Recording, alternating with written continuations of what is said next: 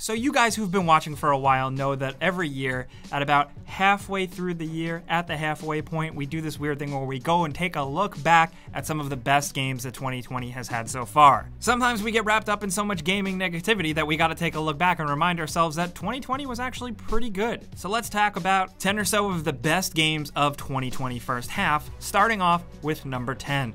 Maneater. Yeah, you probably knew we were gonna pick this game. It might seem out of left field, but we've been talking about it quite a bit, and thankfully it lived up to our weird expectations of it being essentially an open world shark action RPG. Manhunter is a ton of fun, and we think that there needs to be more games like this. Yes, it's not super long. Yes, it can be a little repetitive, but it's creative, it's cool, it's fun, it doesn't take itself too seriously, but they actually put the work in to make it satisfying to play. It's got great, hilarious narration, it's got a ton of environmental and enemy variety, especially as you travel through different areas of water and grow your shark from a little tiny baby into this killer, behemoth, nasty, prehistoric killer. All of the while kind of customizing your shark with different abilities and evolving it. It's really fun. It sounds weird, but we think people should give it a try, especially because you can even hop on land and munch on people. Like, what's better than that? That's a good shark game if you ask me.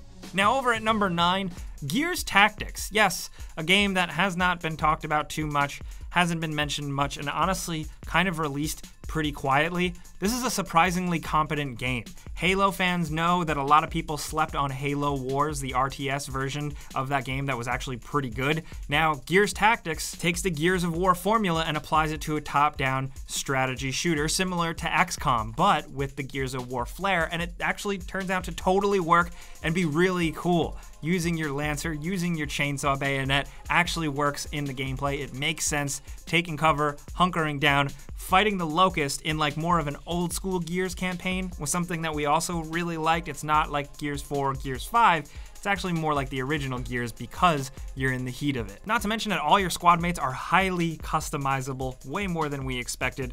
It's a pretty good time. It's not perfect. It's got some issues here and there, but like of the bigger tier games that released this year, we really like this one. Now over at number 8, we have a Valve game. Can you believe it or not? A Half-Life game. Can you believe it or not? Half-Life Alyx is downright incredible. Yes, it does feel a little weird to put a VR game on this list where VR hasn't taken off as much as we were hoping. Still, a lot of us here do like VR, and we really loved Half-Life Alyx. In fact, we wish everyone could experience it because it's downright incredible. It serves as kind of like a prequel to Half-Life 2 with you playing as Alyx Vance before Gordon shows up, but you're deep in City 17 and you get to see it with your own eyes. And not only that, even though the fact that you're not playing as Gordon Freeman, the Half-Life vibe, the Half-Life gameplay, the Half-Life feel, all of that is 100% here, and it made us as Half-Life fans very happy. Not to mention the story as well does some really, really cool things that you might want to check out if you have the capability. Again, we know not everyone can play this game, and that is a bummer, but oh boy, read a Wikipedia page or something because Half-Life Alyx is cool. Now over at number 7, I think we gotta highlight for you PC fans out there, Mount & Blade 2 Bannerlord has finally actually released and you can play it. Yes, it's technically still more of an early access game, but you're getting way more of that awesome warfare action you come to expect, commanding massive amounts of dudes, using all types of different weapons, exploring and kind of enjoying more of the RPG aspects, conversing with people. There are definitely some things that still need to be built up in this game, and you can tell, but like the core Mount & Blade gameplay is there, and it seems like hardcore fans are absolutely happy, and you know, we're happy for them.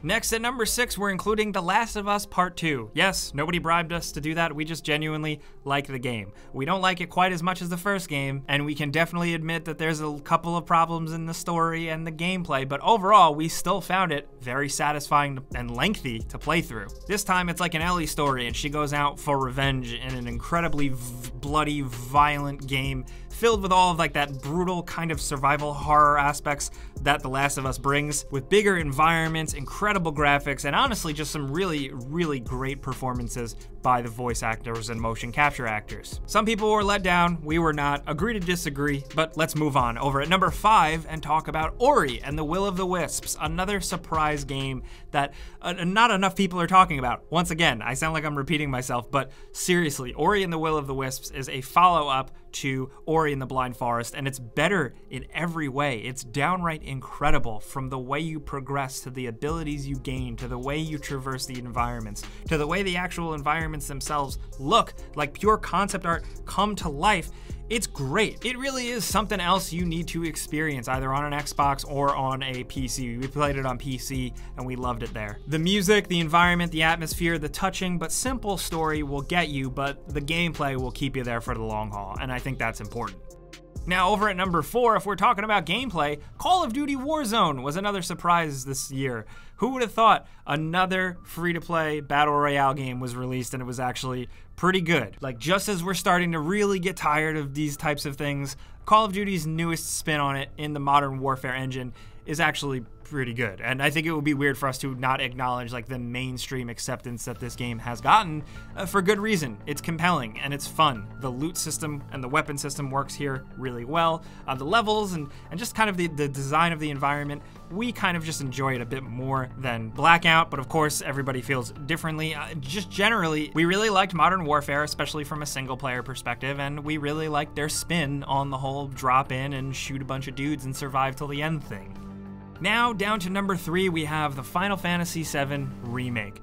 What a dream come true this game is. After so many years of anticipation and just delays and not knowing what's going on, we finally got the game that we were all hoping for, at least the first part of it. Yes, this game does focus specifically only on the early sections of the original game, but they take the time to really expand it, grow it out, give more fan service, give more lore, give more background, and just create more living, breathing, and convincing worlds. It almost strengthens the story of the original game because now you can like really understand the people that live here and what's going on. Of course, thanks to also some incredibly detailed graphics that just really sell it, especially with all the main characters you're playing as, but also just the fact that the story goes some places, dude. It does some things that are very interesting and it plays with fan expectations in a way that we thought was pretty fun, to say the very least, but not to mention it's also just a good, solid JRPG. The action is fun, even though it is a little more action-oriented, it does hold up. Upgrading your characters is satisfying, and all of that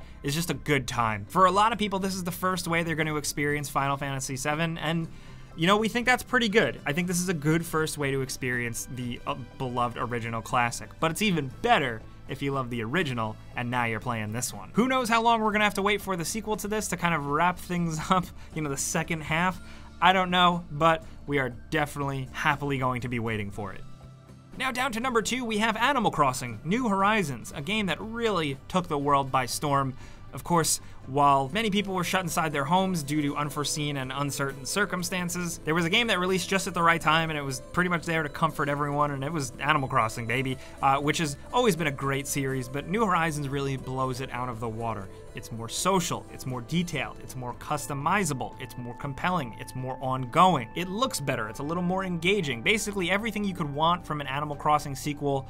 They didn't screw it up, and props to Nintendo, because they really could have. I know that sounds kind of jaded, but this is easily the best thing that Nintendo put out this year, and we're really happy it exists, and we're also really happy that it's continuing to be fun and exciting. They just announced that they're adding swimming to the game. That's crazy, dude. Still, we know that it is very much like a chill, relaxing, weird, grindy type of game that isn't for everyone, but I think just the actual cultural impact this game has made this year is really worth highlighting and celebrating, man.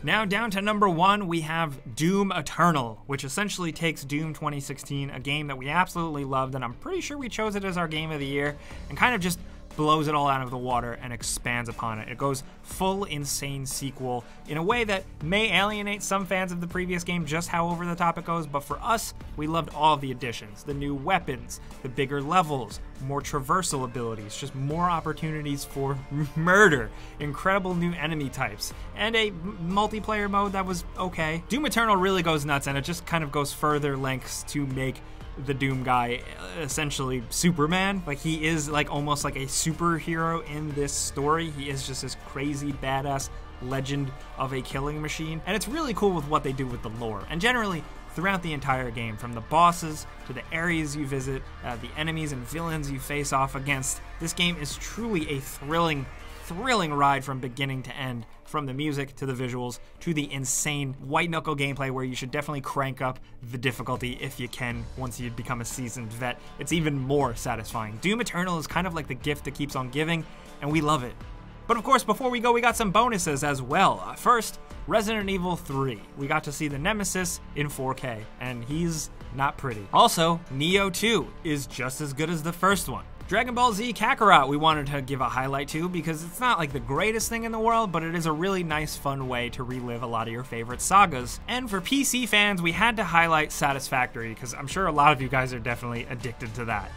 But those are some of the games that we really liked in the first half of 2020. Of course, we didn't have enough time to cover smaller games, so we'd love to hear any other recommendations you have down in the comments. Maybe we can make some other videos highlighting those. Anyway, if you have your own top 10 of games that you've played the first half of 2020, let us know. Anything at all, we'd love to hear from you, but clicking the like button is the best way you can help us out. We always say it, but we do really appreciate it. And if you're new, maybe consider subscribing, hitting that notification bell, because we put out videos every single day. Yep, as always though, thanks for watching. We'll see you guys next time.